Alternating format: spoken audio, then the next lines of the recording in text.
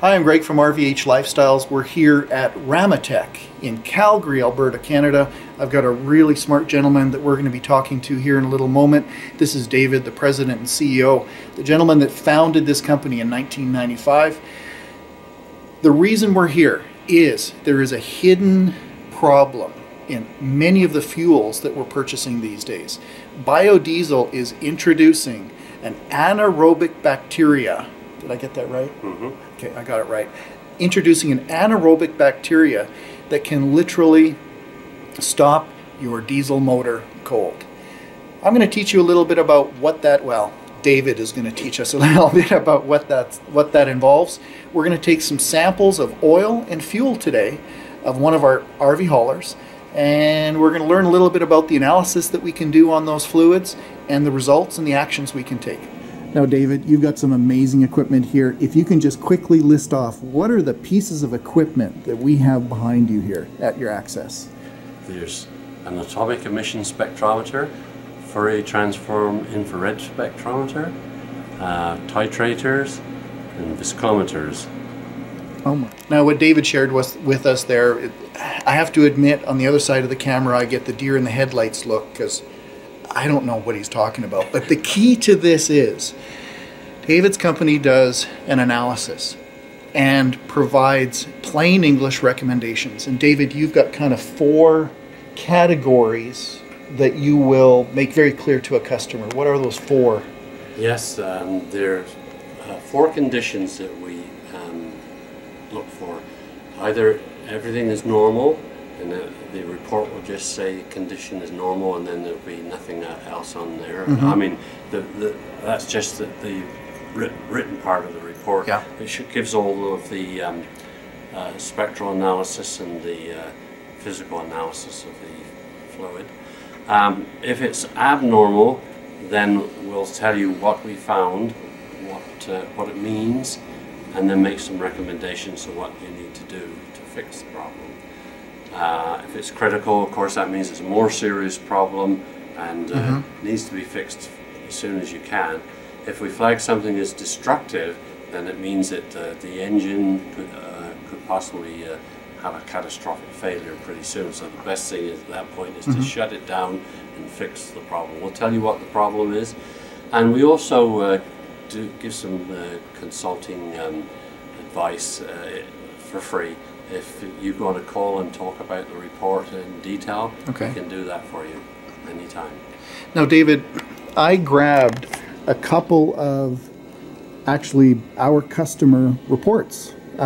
These ones are from a little while ago, but I've got 2 of the key ones here, and I want to show. We've got a unit called GB1, and this particular sample was diesel fuel, and what you found was abnormal. So this wasn't the critical or destructive scenario, but it was certainly alarming. You said that the sample contained 8% water and algae.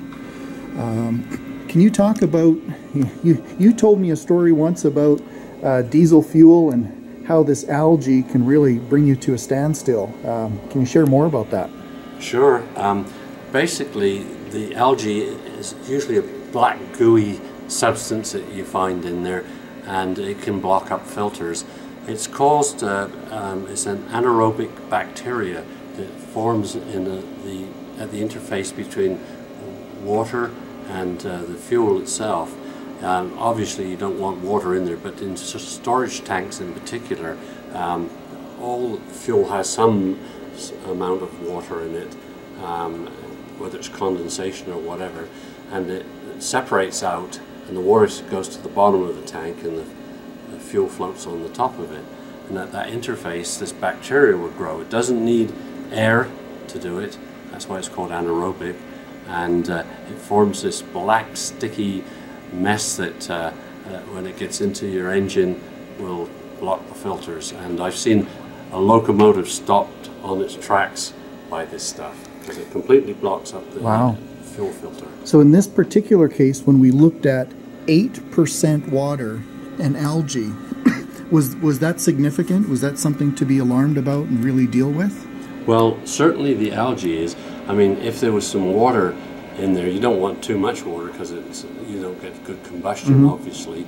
But as I say, generally all diesel fuels will have a little bit of water in it. Yeah. But the algae is the problem, and usually it needs to be fairly warm weather for that to happen, warm conditions anyway. All right, so what do we do about this fuel issue with the anaerobic bacteria? Well, the answer is, David has taught me that we need to use some products that eliminate the bacteria in the slime. Here's one. This is a one made by, there's lots of them. This one's made by Schaefer's, and you can see that it says right there on the lid what it does. If I read the back, what it's designed to do is to eliminate and or prevent the growth of bacteria and fungi and distillate and residual fuels, including gasoline, diesel, and etc. I've been using this. I've had some of my customer rigs develop that bacteria.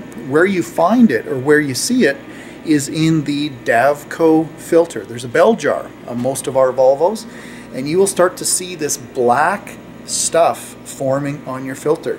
If you see that, you need to start treating your fuel and getting rid of that bacteria. If you'd like to see part 2 of this video, we've done an oil sample analysis on that same customer unit. And if you'd like to see what that spectral analysis took or what it discovered, here, I'm going to put a link to that part 2 video right up here on the screen. And as well, there's going to be a part 3.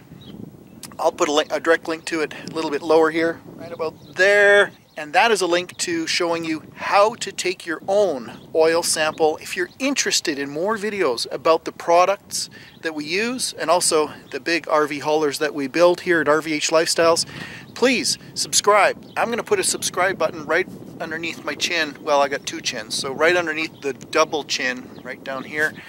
Thank you for watching.